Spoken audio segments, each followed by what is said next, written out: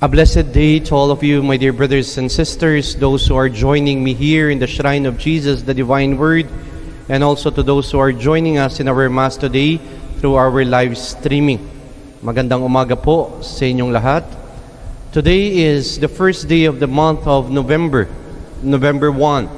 And as we start the month of November, we started with the celebration of the Solemnity of All Saints' Day, Todos los Santos. A little bit background of the history of our celebration this morning, All Saints' Day. This Feast of All Saints' Day was instituted by Pope Gregory III when a chapel in Rome was consecrated to all martyrs in the Basilica of St. Peter.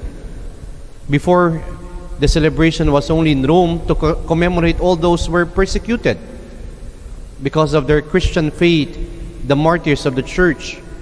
But in the time of Gregory IV, in 827 to 844, he extended this celebration to the entire Church. And for Pope Gregory IV, we don't only remember all those martyred because of their Christian faith, but we commemorate all the holy people of our Church, the abundance of holy people in our Catholic Church, commemorating all the saints, known and unknown, lahat ng santong kilala, at especially those who are unknown, but they live out their Christian faith until the end of their lives. Known, marami tayong kilalang mga santo, like Saint Francis of Assisi, Saint Therese of the Child Jesus, Saint Lorenzo Ruiz, and Saint Pedro Calungsod, our two Filipino saints, Saint Padre Pio, Saint Jude. These are known saints because they were canonized by the Church. Their feast days are written in the liturgical calendar. They were canonized because of their miracles, because of their exemplary life. But there are only few known saints. Ang napakarami ay ang mga unknown saint, holy people of the Church, martyrs or ordinary people like us, not canonized. They don't have even done any miracle, extraordinary miracles, or not written in our liturgical calendar, but recognized by the Church, and we believe because of their holy life, their exemplary life, they are now with God in heaven. Because of their holiness and because of their faithfulness to God, they are considered to be saints in heaven. That's why that is our celebration today. Lahat ng mga Kristiyano, Katoliko, nananampalataya sa Diyos na nasa langit are considered to be saints. In the first reading, St. John described this, those people who are sharing the glory of God in heaven. St. John said, I had a vision, a great multitude, which no one could count from every race, nation, people, and tongue. They stood before the throne and before the Lamb, wearing white robes and holding palm branches in their hands. They cried out in a loud voice, Salvation comes from God, who is seated on the throne, and from the Lamb. A beautiful imagery of St. John, what is happening in heaven. All those people who are in heaven are considered saints from every nation, from every people and tongue, sharing the glory of God. And this is also part of our Christian faith. We profess our creed, at sinasabi natin sa ating profession of faith, there is the communion of saints.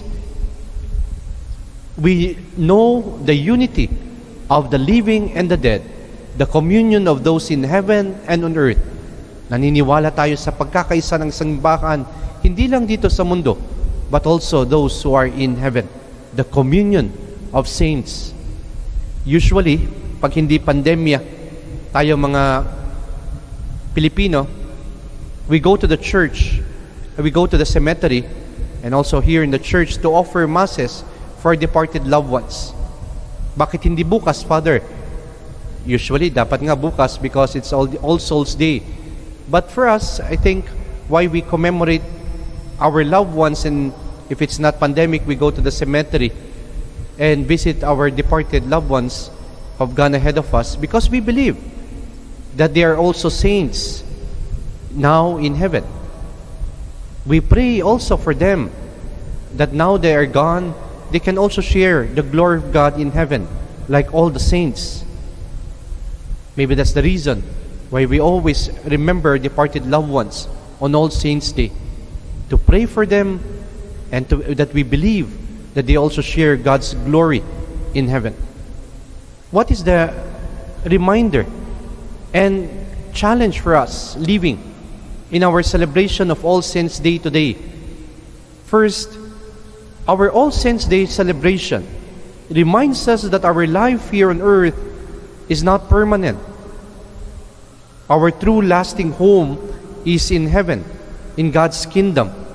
The saints reminds us that we have a permanent dwelling place in God's kingdom in heaven. And this is very obvious today as we face the pandemic, because the pandemic reminds us how fragile our life is.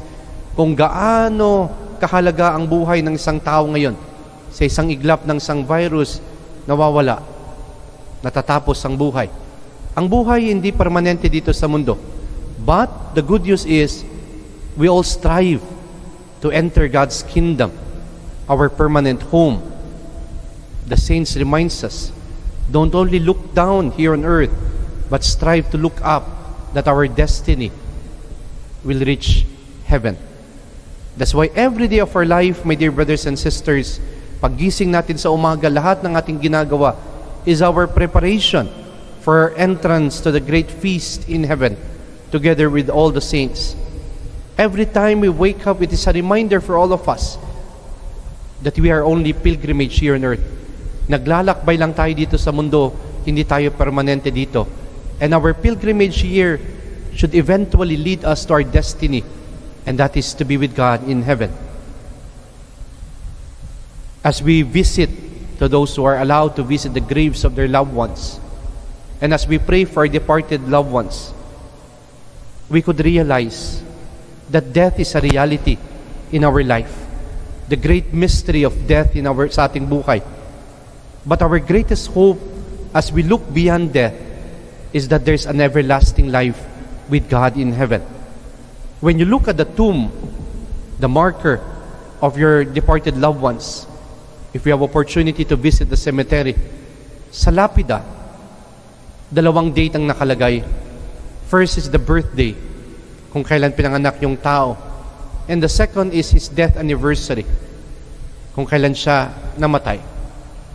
And you know, looking at these two dates, it reminds us, reflecting on it, it reminds us na meron pala tayong dalawang birthday. We have two birthdays to celebrate. First is our birthday here on earth. While we are still alive, we are celebrating joyfully our birthday, ang araw na tayo pinanganak dito sa mundo. But our second is our birthday in heaven, when we die. Most of the saints, if you try to reflect, we celebrate their feast day not on their earthly birthday, hindi sa kanilang kapanganakan. I think the only feast day that we celebrate is Saint John, na kanyang kapanganakan is Saint John the Baptist, Mother Mary, and our Lord Jesus Christ. But lahat ng santo, ipinagdiriwang ang kanilang feast day sa kanilang araw ng kanilang kamatayan. Because that is their birthday entrance to God's kingdom, their birthday in heaven.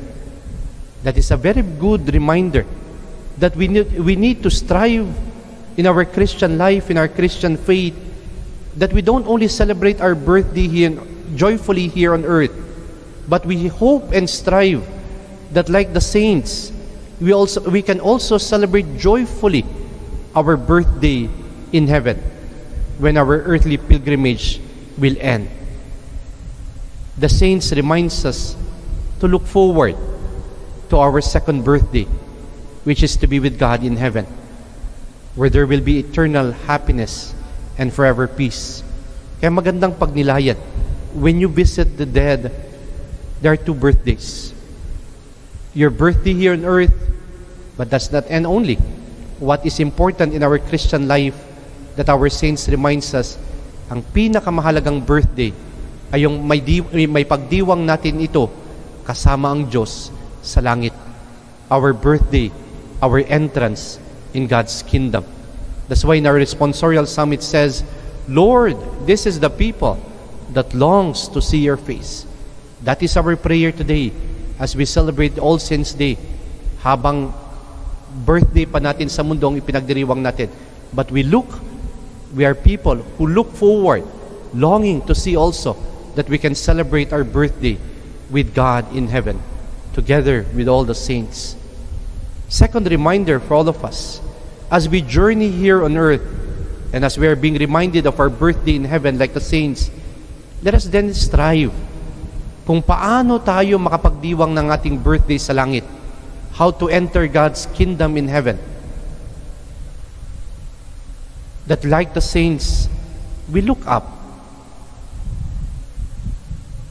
Our saints, our models, our heroes of Christian faith, kung paano tayo makapasok sa langit kasama ang Diyos.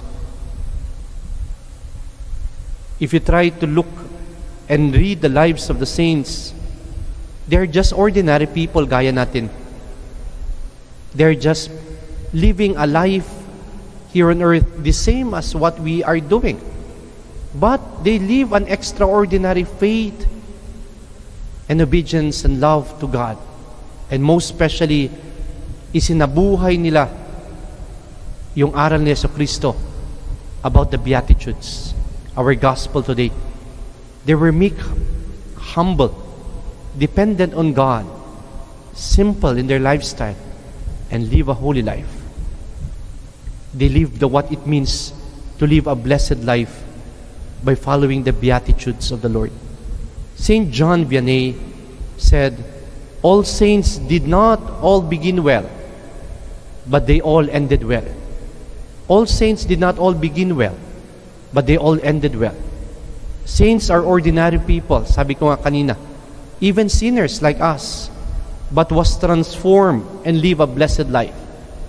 Saints are ordinary people, but has an extraordinary love for God and live the gospel even in the moments of their sufferings and challenges in life. All Saints' Day is indeed a reminder, my dear brothers and sisters, to spend a quality life, not a quantity life here on earth. Ang sekreto ng pagpasok sa karya ng Diyos, that you count not your quantity life, how much you have, how powerful you are, how famous you are, kung sino ka dito sa mundo, anong meron ka dito sa mundo. But the saints reminds us to live a quality life, to live a meaningful life, to live out a true Christian life, to spend a life of blessedness here on earth, so that we can also spend a blessed life in heaven with all the saints. Saintliness, remember this, saintliness is equated with blessedness, and blessedness is being graced and favored by God. Gaya ni Maria, sabi natin, Hail Mary, full of grace. Why Mary is full of grace? Because he lived a blessed life. He lived a quality life according to God's plan. The saints are blessed, graced, and favored by God because of their holiness of life, because of their obedience and faithfulness to God, because of their quality life that they spend here on earth. Sana, this is our prayer as we celebrate All Saints' Day, that we live a blessed life, a holy life, because of the grace of God, because of the quality life that we spend every day of our life. My dear brothers and sisters, as we celebrate All Saints' Day, we pray through the intercession of all the saints that we can share also the favor of God in heaven. In our Catechism of the Catholic Church, number 1042, it says, Heaven is the ultimate end and fulfillment of the deepest human longings, the state of supreme and definite happiness. If you want to have true happiness, to have a love that is forever, makakamit lang natin ito if we look forward to be with God in heaven, because that is our destiny. Don't aspire that your names are written here on earth to be honorable, that they would recognize your actions, etc., etc., to be star here on earth. never mind if they do not recognize you here on earth. What is important, that your life will be recognized with God, by God, and written in the book of life. Because that's our ultimate end, like all the saints, to be with God, sharing His glory in heaven. That is our goal. That is our vision as Christians, to reach heaven and be with God, to see God face to face. And that is impossible, even in our ordinariness of life, if we live a blessed and holy life. Amen.